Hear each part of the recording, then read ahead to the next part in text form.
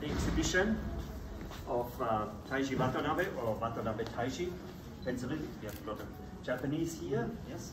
Welcome to Berlin, and also welcome to Berlin to all your students and collaborators, yes.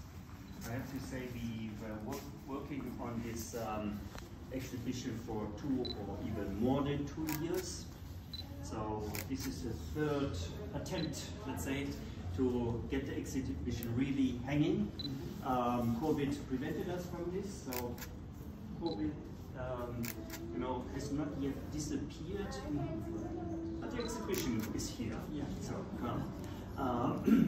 So, it's really a great pleasure that we have the exhibition here, and maybe I can just talk a little bit about the background. You afterwards have the chance a little bit to talk a little bit about the content and your intentions with the exhibition. So it's about, I think it should be about now 25, 26 years that this collaboration between Waseda University started. So it started first in Weimar, the Bauhaus University. It was in 1996. I was still a wissenschaftlicher Mitarbeiter, so we started this cooperation, and it worked out fantastically. So we had a lot of exchange of people. We had a great, fantastic workshop once, the year 2000 in Weimar, at the same time also in Saga, on the island of Kyushu. And just think about back in the year 2000, I think this was probably one of the first times that video conferencing was practiced. And it was very interesting that, so at that time I had to go to Telekom, I think this was in Reinickendorf, talk with these technicians, and they came, they sent a technician, and he was there for almost an entire week, taking care of all the technology and the cameras, and it worked out fantastically. Even the minister president at that time, Bernhard Vogel, was so eager to do video conferencing, so that at one time he came to the university and talked with, I think it was the governor of Saga and some other important people in Japan. So this is how this started, and I'm so happy that this, this collaboration continued also after retirement of Osamu Ishiyama, your predecessor, and so that we are able to continue this collaboration. Yes. So thank you to, first of all, to your staff and to your students, because they were all day long yesterday setting up the exhibition. Thank you to Klaus Platzkummer and Anne. She must be somewhere around. No? Okay. Let's see. Ah, she's working. Still working. Okay. And I think it looks fantastic. Also somehow that this is also a wonderful space here to do this kind of exhibitions. And we already talked about some more upcoming events and activities, maybe in Japan, maybe here, or maybe both, in the near future. Right. Okay, so I give you now, please. You have the word. Okay, thank you very much.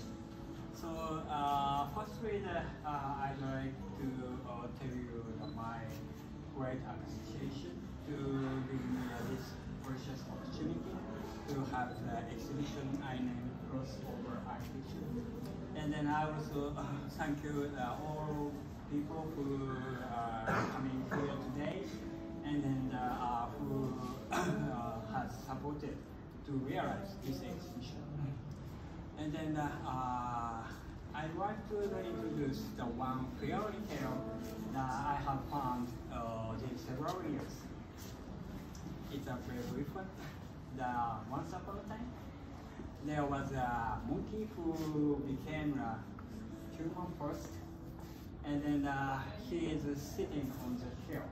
It was a small hill or a small mountain, and with him sitting, he is looking around the field. of each surrounding that skill. And then sometimes he noticed that something is blue, and then he took that one. It was quite short stick made by steel. And then firstly that he tried to use that steel as a musical instrument. And then after that he noticed he can use that steel nail, that one as a steel nail. And then sometimes he tried to make something by using this steel nail. And then in addition to that, he tried to find any other object which was thrown around that hill for some objects to use something. And then step by step, he made some small shelter to survive for himself. And then he named that one Leather House. And then after that, he also tried to prepare the several shells for other monkeys who wanted to become human. And then he had to make it such kind of methodology for much more ordinary way to make middle class mass production. And then he also named that one Close Over House. There is a small narrative that I want to show through this exhibition. And then afterwards, recently some of the parts that monkey design was found. And then there is a remake and the set as a series of crossover products. And then I also tried to learn from that monkey. And then actually I tried to design one architecture I named section over. And then this architecture is combined by the conception of the stage and then the switch. The switch involves everything. We can find any functions, how to use or something. And then the space can be defined depending on any behaviors, what I or that monkey want to do so. So my intention of this exhibition to go out from the limitation of the society which was composed in the 20th century maybe. I mean, especially about one kind of the circulation of the nationalism, stronger nationalism try to defeat the weaker nationalism to survive or something as a business. So unfortunately, in our human history, we cannot throw away any wars or defeating because of our ego. But at that moment, what architecture can do against such kind of situation, what architects can do or contribute against such kind of situation. I really want to consider about that one, how to go out from the circulation of the nationalism versus nationalism. Actually, I cannot show the exact way, but at least I try to restart the early age of the 90s as a new methodology, how to combine architecture, how to compose markets, how to make the edition, the relationship between client, architect, users, citizens, or government. So I say crossover. So if you look around this exhibition, if you say another opinion, I'm very happy. And then if we can share some common part of these contents, I'm very, very happy. So thank you for coming again. Thank you very much.